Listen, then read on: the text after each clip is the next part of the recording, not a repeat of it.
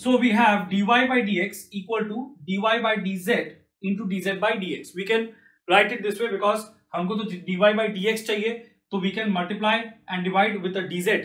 तो हम लोग को मिल जाएगा dy by dz into dz by dx. Now dy by dz is equal to ddz of y.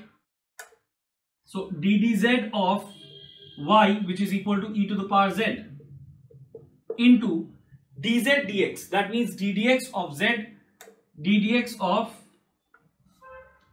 z, that is 2x.